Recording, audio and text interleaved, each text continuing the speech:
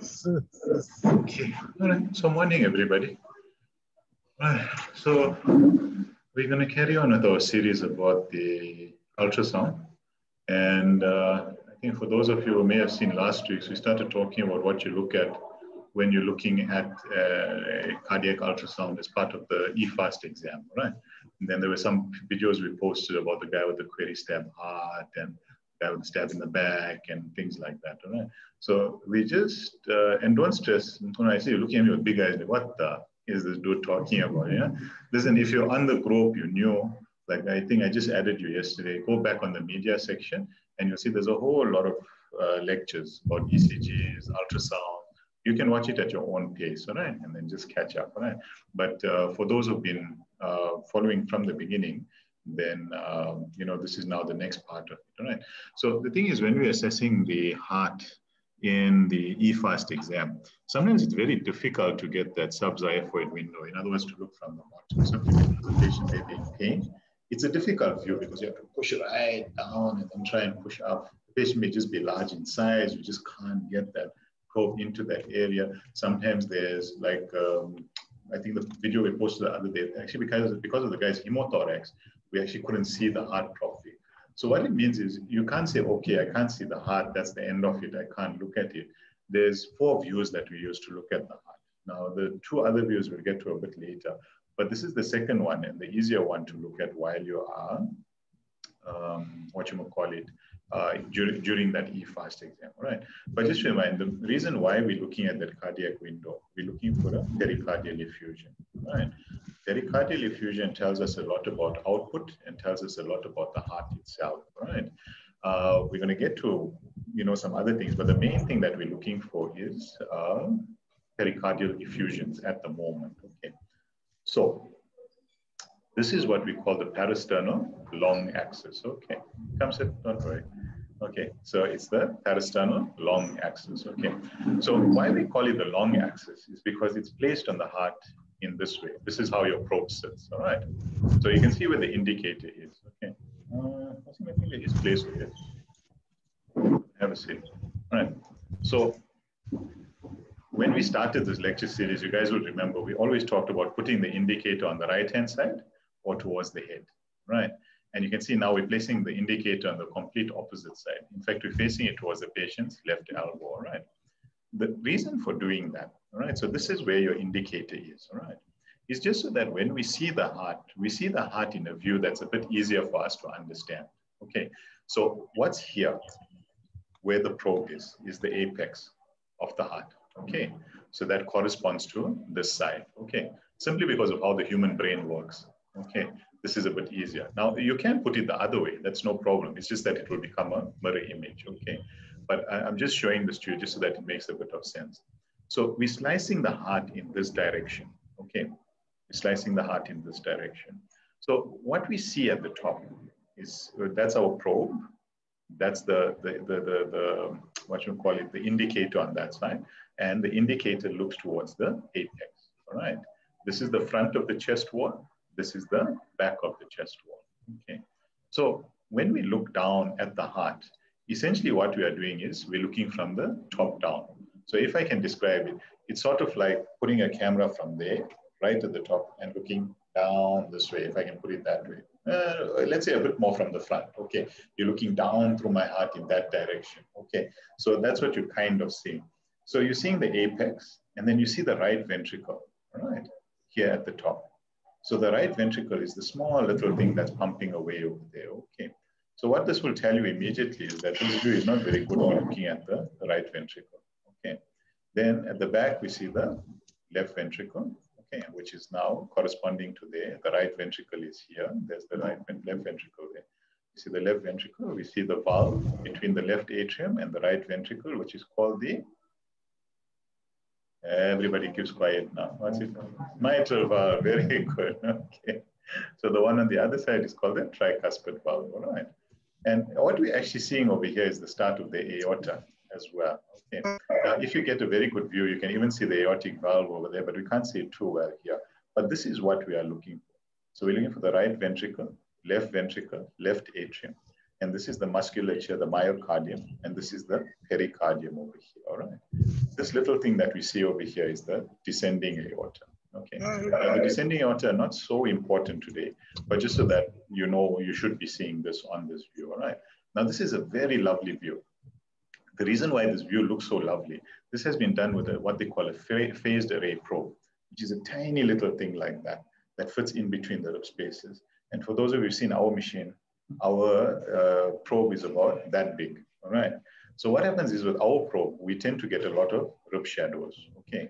But that doesn't mean you can't see this. It just means you've kind of got to maneuver in between, okay? Now, if you go down, have any of you met Nokwanda yet? Our echo technician.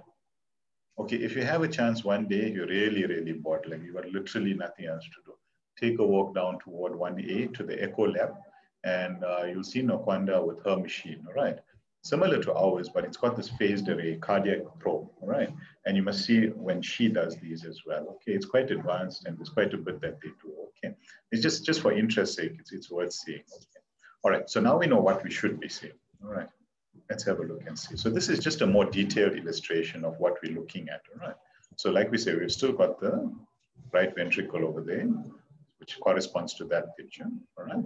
We've got the left ventricle and the septum, all right? So the septum, the left ventricle, inferior wall. You've got your mitral valve sitting over there. You can, and if you do a good one, you can see the, whatchamacallit, the papillary muscles and the chorda tendineae, all of that as well. And the left atrium, and you can see the aortic valve. So that's the aortic valve over there, right? So this is what I was trying to explain earlier. So these are the slices that we take. So we're slicing in that direction. Okay. This is the hardest part of ultrasound, is actually to orientate yourself, to know what you're looking at and from what direction. Because we always assume this is the top, this is the bottom, this is the front, this is the back. But it depends on where you actually put your probe. And unfortunately, it only comes with practice. Okay. So that's why I keep on telling you guys. I see that machine is still just sits in the corner. It needs to come out from there. You guys need to start putting it on patients and start practicing, all right? It can't just be, oh no, there's a patient, call Dr. Mohammed, you're sure. No, you go, you practice, and then you call me and I'll tell you what to do. Okay, all right. So that's basically what we're trying to look at, okay? So that's just an illustrated version of it. Okay? So what you're gonna see now is we're going to see just a short video on how we should place this probe, all right? Hopefully. It's going to play. Just trying. A phased array transducer with a cardiac exam type is used to perform the parasternal long axis view of the heart. If possible, place the patient in a left lateral decubitus position to reduce any lung artifact and to bring the heart closer to the anterior chest wall. Place the transducer at the third or fourth intercostal space immediately left of the sternum. Move between the third and fourth intercostal space and slide the transducer toward and away from the sternum to identify the optimal scanning window. Assuming the long axis of the heart to be positioned on a plane from the patient's right shoulder to left hip, rotate the transducer to adjust for the body habitus of the patient. The orientation marker will be at approximately the 10 o'clock position. As an alternative approach, this exam may be performed using an abdomen exam type with the orientation marker to the patient's right side at approximately the 4 o'clock position. The myocardium will appear gray and the blood-filled chambers will appear hypoechoic. The descending aorta is seen in cross-section as a round structure posterior to the atrioventricular junction. This view is used to evaluate the right ventricle, left ventricle outflow tract, and left ventricle. Note overall activity of the heart, any wall motion abnormality, valve abnormalities, and the presence of pericardial effusion. Just a more practical example so you can see where you need to put it. But it's essentially just saying that. That's how you should do it. All right. If one of you, for some reason, has to visit a cardiologist in the next few days, they place it the other way around. Okay. There's a few reasons for that, but don't suddenly look at your cardiologist and think, oh God, this guy is stupid or this lady is stupid. No, they've got their reasons why they do that. All right. But in the emergency department, we put it in this direction. We've also got our reasons. Okay. Not because we don't like them, but that's just how it is. Okay. So this is another video just showing again cardio echo and what we're supposed to be looking at. All right. Let's take a look at the images that we'll obtain by performing the parasternal long axis view of the heart. Here's a nice pictorial to the left, and what we see is that the most superficial structure will be the right ventricle. Notice that the right atrium is not seen from this plane. Directly posterior to the right ventricle will be the left ventricle, and to the right of the left ventricle will be seen the left atrium. We can also see the mitral valve in between the left atrium and the left ventricle, and a little bit of the aorta above the left atrium. Let's look at the ultrasound still image here to the right, and again we see the superficial right ventricle. Posterior, we see the left ventricle with its more muscular and hypertrophic walls. Notice the left atrium as seen to the right of the left ventricle and the mitral valve in between the two chambers. We categorize this as left ventricular inflow tract. Note the aortic valve sitting right above the left atrium, and we see a little bit of the aortic root there. This is what we categorize as aortic outflow tract. Let's now take a look at the parasternal long axis view of the heart in action. Remember again that the most superficial chamber will be the right ventricle, and the normal dimensions of the right ventricle are that it should be about half the size of the left ventricle. If the right ventricle is the same size of the left ventricle, that could be a sign of RV strain. We see the left ventricle posterior to the right ventricle. Note its hypertrophic walls. This patient actually had long-standing hypertension. Let's look at the percentage change from diastole through systole, and here we see that the walls come in well with each heartbeat, indicating good contractility. We see the left atrium to the right of the left ventricle, and notice the mitral valve flipping up and down in between the left atrium and the left ventricle. We see here good movement of the mitral valve, indicating a good amount of blood flowing between the left atrium and the left ventricle. Now, just above the left atrium and to the right of the left ventricle, we see the aortic valve.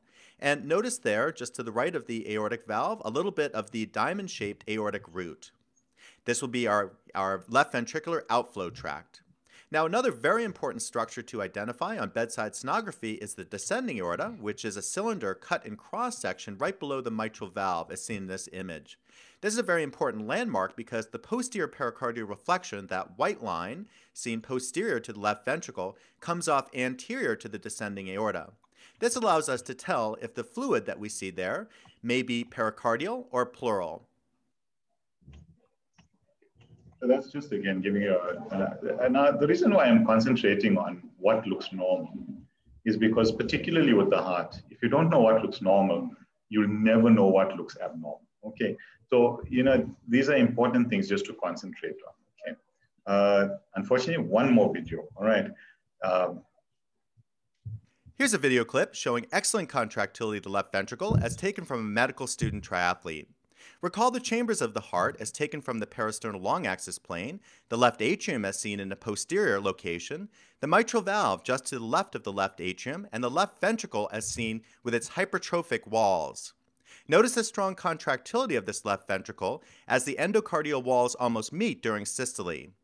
We see the aortic valve to the right of the left ventricle and the right ventricle in a superficial location above the left ventricle. Recall the descending aorta, the cylinder cut in cross-section just posterior to the left atrium. And note the posterior pericardial reflection coming off just anterior to the descending aorta and posterior to the left ventricle. And with a small indicator arrow, I'll trace out the posterior pericardial reflection. Note here the absence of any dark or anechoic fluid collections. Now let's contrast that last video clip with this one taken from a patient with an advanced cardiomyopathy. We recall the left ventricle and the right ventricle in a superficial location above the LV. Notice the very poor percentage change of the endocardial walls of the left ventricle during systole, indicating a very decreased ejection fraction. Here's a clip taken from a patient who presented with a transplanted heart and acute shortness of breath. We'll begin by identifying the descending aorta, as shown here to the bottom part of the picture. Note the posterior pericardial reflection, that white line coming off just anterior to the descending aorta. But what we see here is the presence of a dark fluid collection, a pericardial effusion that layers out posteriorly above the posterior pericardial reflection and comes anteriorly to surround the heart. With a small indicator arrow, I'll point to the anterior portion of the pericardial effusion and note the chaotic movement of the right ventricle as shown here. This is indicative of early tamponade or high pressures within the pericardial sac. Here's a video clip showing a potential mimic of a pericardial effusion. Let's begin by identifying that descending aorta as a cylinder cut in cross-section posterior to the left atrium, and we identify the posterior pericardium as shown here coming off just anterior to the descending aorta.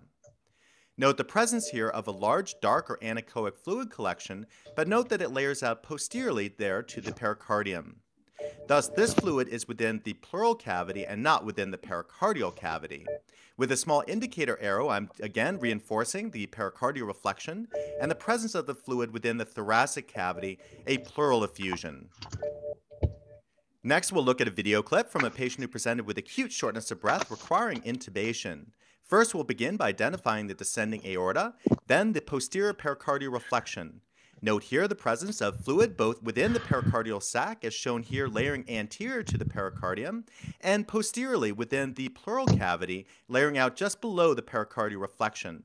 Why, you might ask, does the patient have all this fluid? Well, let's look closely at the mitral valve, and on the posterior mitral valve leaflet, we see a calcified vegetation. This patient, in fact, had an infected dialysis catheter with mitral valve endocarditis and had developed wide open mitral valve regurgitation, resulting in heart failure and all the fluid layering out within the pericardium and the thoracic cavity. Don't stress. The first time you do a parasternal long axis, you don't have to diagnose something like that, all right? But the important thing is that you can recognize something is wrong. Okay? So once you can start recognizing these pericardial effusions and pleural effusions and things like that, it makes your life a lot easier as well. And especially the contractility when it comes to our CCF patients, our patients with low BPs, which we're going to get to in a little while, you know. So, you know, when we read these fancy echo reports about ejection fractions and we all go, wow, how did they pick that up? They're basically just looking at how much this contracts. That's it. It literally takes 1 or 10 seconds once you know how to do it, okay? So don't stress. As you get more and more experience, you start realizing things are quite simple. They're not as complex as they appear to be, all right? So, okay, so that's just reminding you of what the subxiphoid view looks like, all right? Let's see if there is anything else on here, sorry. Right, there we go. So here we're gonna try and have a look at a few. So here we have a hyperdynamic heart, all right? I just wanted to contrast the two for you, okay? So a hyperdynamic heart, patient who might be hypovolemic or something like that, can you notice the difference? Can you tell me the difference between the two if you were just looking at this? So this is a heart that's working too hard.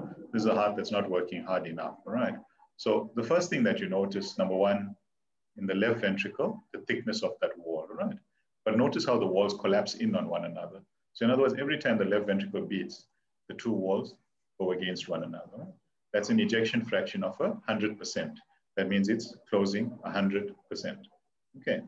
So it's trying to push out as much as possible. So there's a few reasons for that. Number one, there may be something obstructing it, or there may not be enough fluid entering there. So it's trying to push out as much as possible, or it's being constricted from the outside. So let's say there's constrictive pericarditis or something like that. Something's not allowing it to expand. So it's trying to catch up by doing that, all right? Sort of like emptying a bath. If you take it with a bucket, you do it slowly. But if you need to empty it with a spoon, you've got to do that, all right? So those are the things that happen. And then you have a look at this heart here. And what's the first thing that you notice about this left ventricle? Not all together now, just one at a time. Poor contractility, very good, all right? So can you see, the main thing is that the heart walls are hardly coming together, all right? So what do you think the ejection fraction of this patient is? Just by looking at it. Far less than 50. All right, far less than 50. Look at how, well, basically during diastole, so when the heart is at rest, that's when it's at its widest, all right? So if we could, well, we can't pause this one, but if we could, you could see it. And the minimum distance is when it's in systole. Actually, this is very, very low. It's probably less than 10% or close to 10%, because it's basically doing that, all right? 50% would be something like that, all right? But, and 100% is completely closed. So this is like hardly moving. There's hardly anything happening, all right? So that's how we can tell the difference, okay? So let's have a look at another one. So what do we think is happening here? Very good. Why do you say it's a pericardial effusion?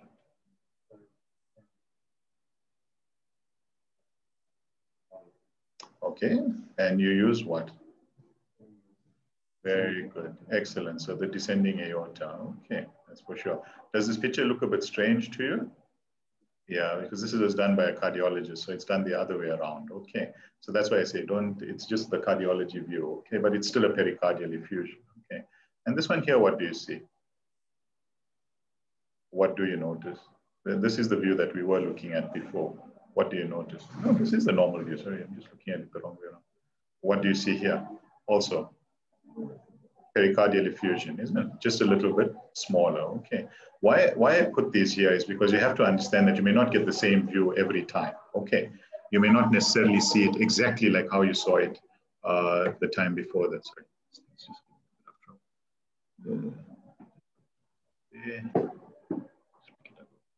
All right.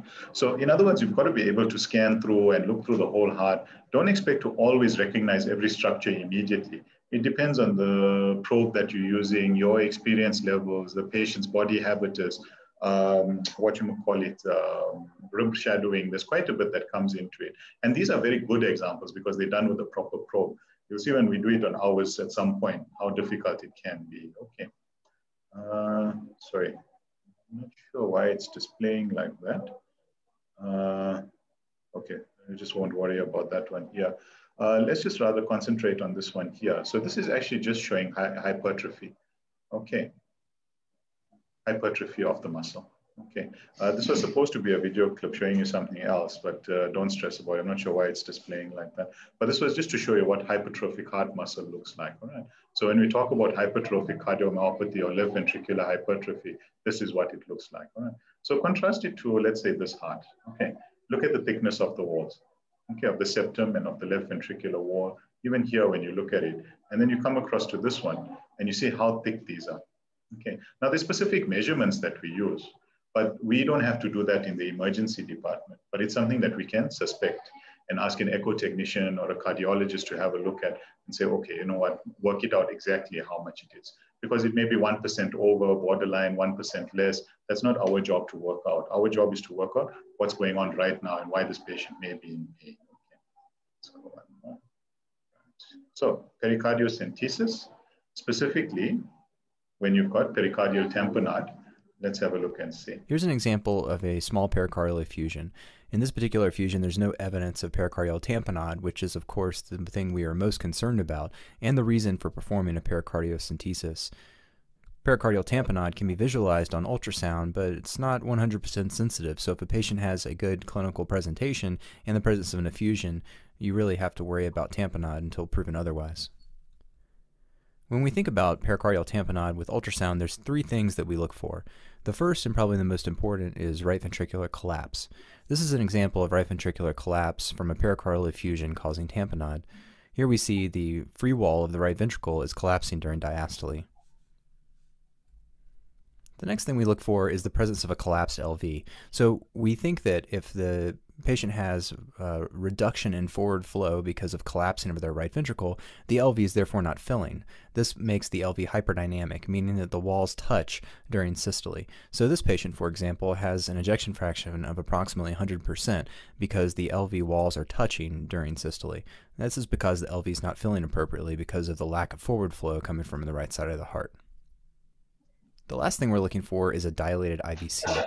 If someone doesn't have appropriate forward flow because of lack of filling of the right side of their heart, we expect the blood to back up into the inferior vena cava. To look at this, we're looking at a subcostal window. This is a subcostal long axis window, and you see the effusion here.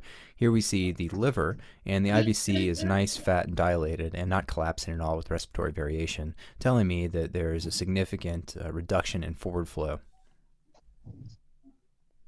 To perform a pericardiocentesis with ultrasound, you're going to need a couple of things. The first and most important is obviously the ultrasound machine, and we can use either the curvilinear abdominal probe if we're performing a subcostal technique, or we can use the thoracic probe or the cardiac probe if we're performing a apical technique or with the subcostal technique.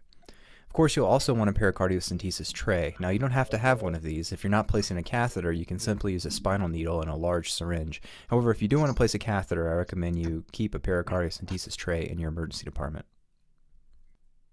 There's two particular windows that we use when we perform a pericardiocentesis under ultrasound guidance. That's the subcostal window, which is the more classic window performed usually without ultrasound guidance, and then the apical window, which has gained a good bit of popularity since the use of ultrasound for guiding this procedure. Some people also use a parasternal technique going in the third or fourth intercostal space. However, I prefer not to use this due to the location of the left anterior descending artery. The concept of lacerating that artery just sort of scares me. This is an example of performing an ultrasound-guided pericardiocentesis from the subcostal window. The steps that we mention here are pretty much the same steps that you would use for the apical window, the only difference being the orientation of the ultrasound probe.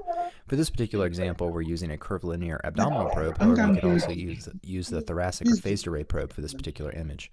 Here we see we're looking at a heart with a fairly significant diastolic collapse of the right ventricle and a fairly large effusion. We're going to be coming through the liver here, and we're actually visualizing the pericardium through the liver here. I'm going to insert the needle just lateral to the probe to the patient's right side. That way I'll be going through the liver and towards the patient's pericardial sac.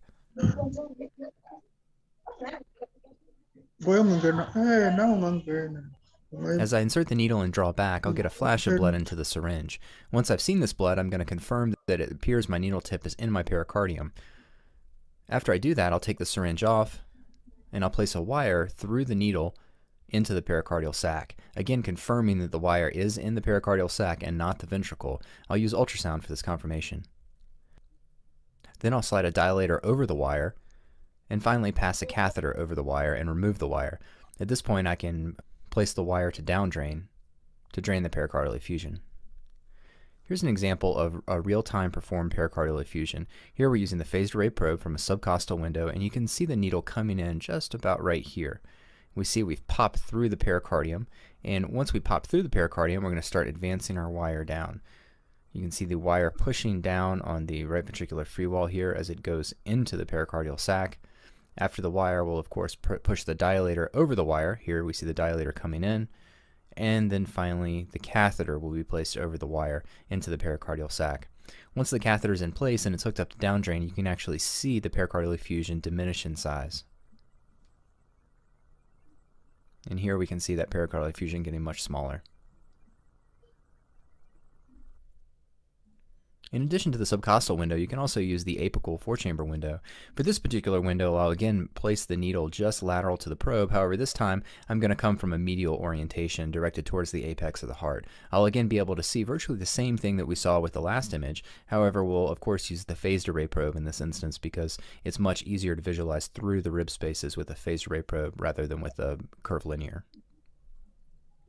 A few tips and tricks. So agitated saline is a great technique for making sure that you're actually in the pericardial sac as opposed to placing the needle or the wire into a ventricle. Here's an example of injecting agitated saline into the pericardium once you have the needle in what you believe is the pericardium. You can see how the agitated saline lights up and is extremely hyperechoic in the pericardial sac here. If we were inside a ventricle, say the left ventricle for example, we would see the left ventricle light up as opposed to remaining dark here. Agitated saline can be a great way to confirm that you're in the right location, especially if you're trying to tap a small pericardial effusion or if you're just not very comfortable with placing a large dilator into a ventricle.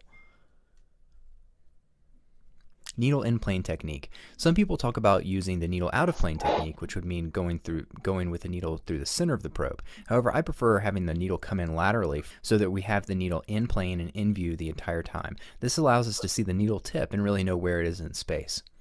So I'll have the needle come in just lateral to the probe, and then that way I know where to expect it on my screen. I would expect the needle coming in just here laterally, going towards the pericardial sac. Again, I'm going to have the needle actually come in right next to the probe marker. That way I know to expect the needle coming from the probe marker as seen here.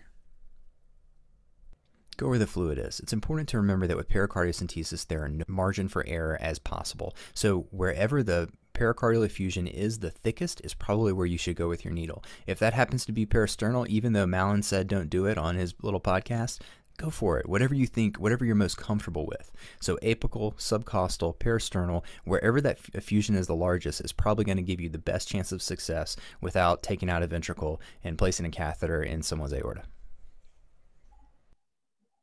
So it's a nice technique to know, it's good to experience it, but I can tell you that even up till now, if I have to do a pericardiocentesis, I still sweat because you never know what's going to happen. No, seriously. I mean, I've been teaching this for 5 years now, right? Not just doing them, but teaching them for 5 years. And when I've got to put that probe and do it, I'm always scared of what's going to happen. So these are nice things for you guys to know. I'm not saying now go rush out and start doing pericardiocentesis every time you see a little pericardial effusion. There has to be a reason why we are doing it. And the main reason is once there's evidence of severe cardiac tamponade, right?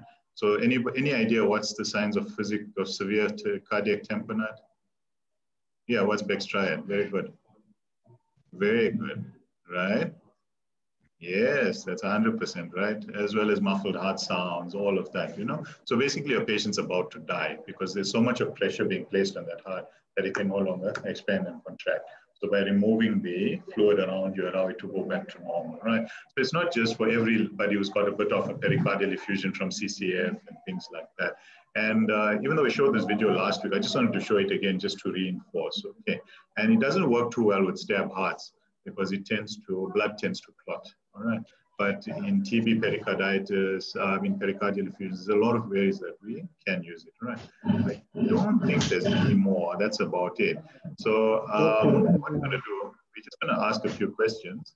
And I don't think you guys will be able to see too well on there. So I'm going to read out the questions for you. No, this is the wrong one. Sorry. 1 second. I just wanted to see. I think I just got the wrong one. There we go. Yep. Now I got the right one. Okay. So the people on Zoom can also answer, but I don't think you guys will be able to read it over there. It's not such a good view. So I'm going to read it out. So which way should the indicator face? The left elbow or the left knee when you're doing a parasternal long axis? In other words, should it face there or should it face there? What do you think? If you remember, sorry? Left elbow. Okay, other ideas? We have one left knee, one left elbow. Do I have anything else? Do I have another left elbow? Do I have a left knee? Everybody's just looking at me. Coffee's still kicking. All right. Are you not there? Sorry. Oh, okay. Left elbow. All right. Okay. So why we put that? When your patient is lying down, if you go towards the left knee, what's going to happen is that you're going to end up missing the apex, and you're going to get a more of a straight view, if I can put it that way. You're actually not going to see your left ventricle that well. You're going to concentrate more on your right ventricle. So you have to make sure that you concentrate by putting it on the left elbow. Alternatively, you can put it at the right shoulder, but it's just that your image will get switched around. Okay. The most anterior structure that you see is the right ventricle or the right atrium? Atrium. Right ventricle, very good. All right. Is it impossible? It's the aortic valve is impossible to see. True or false? False. Yeah, we can see the aortic valve. It just depends where we are and where we are scanning. All right. Oh, thanks. Somebody is voting.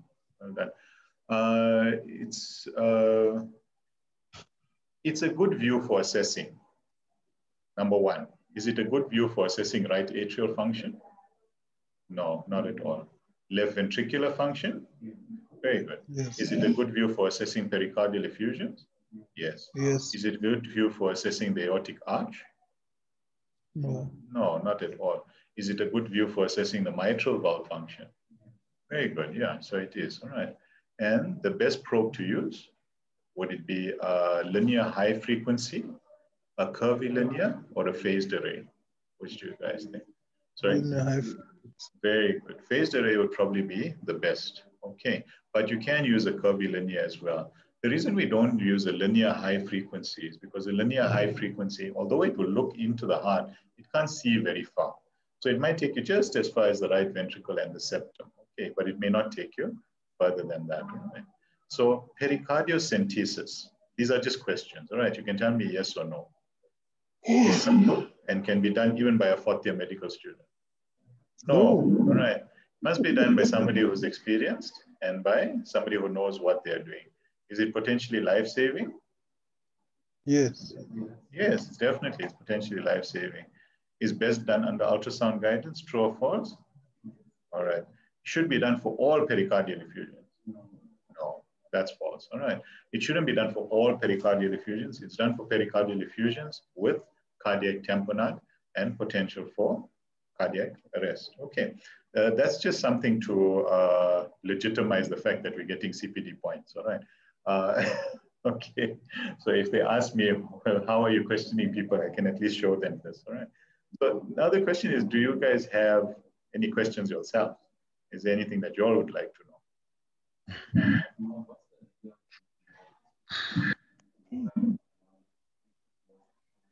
All right.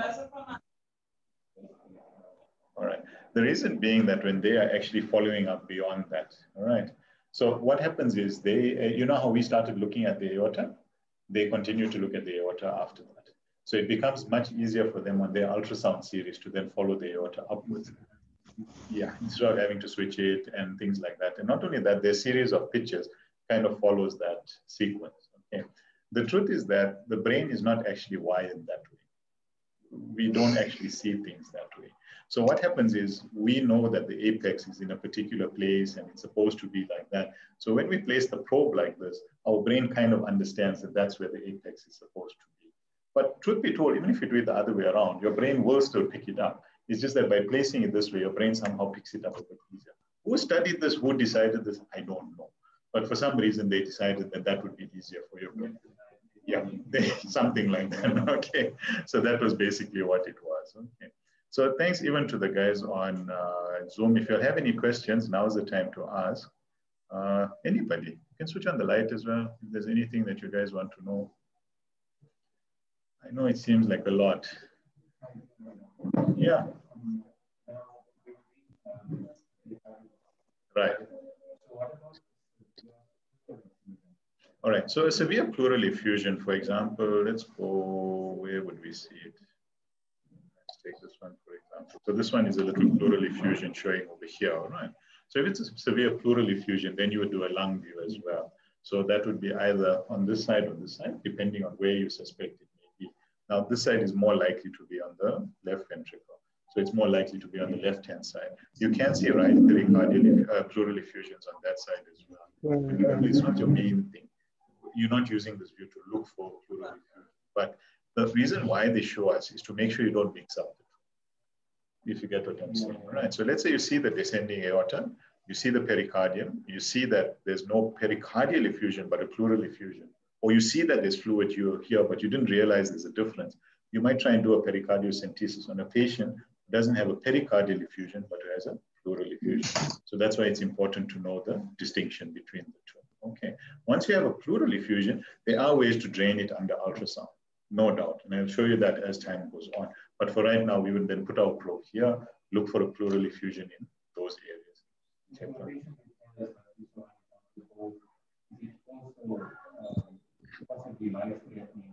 Yeah, actually, yeah. It's basically double the pressure that's put on. So you place, for example, an IC drain to get out or try and drain your pleural effusion as quickly as possible, and then see, do a pericardiocentesis as well, and then see how the patient responds to that. But most patients who present like that are already extremely sick. So there's probably some other pathology that's going on that we've got to look at the same time. But immediately as a life-saving procedure, yeah, you would do.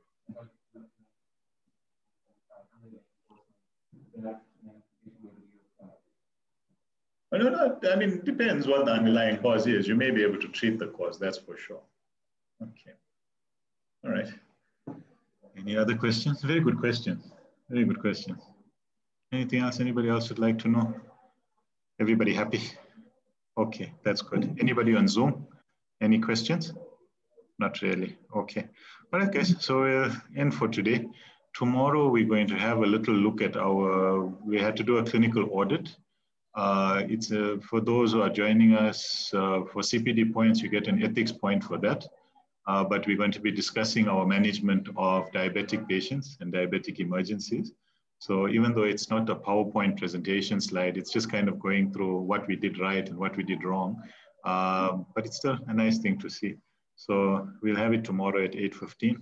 And on Friday, we're going to have eye trauma. It's a lot of lectures, I know. It's like being back at university. In the hope that we learn something. Okay. All right, no problem. Okay, thanks everybody on Zoom as well. Oh, somebody else. Let me just hold on. Somebody's asking a question. Oh, okay. No, that's fine. All right. Thanks, Doc. Okay. All right. Bye-bye.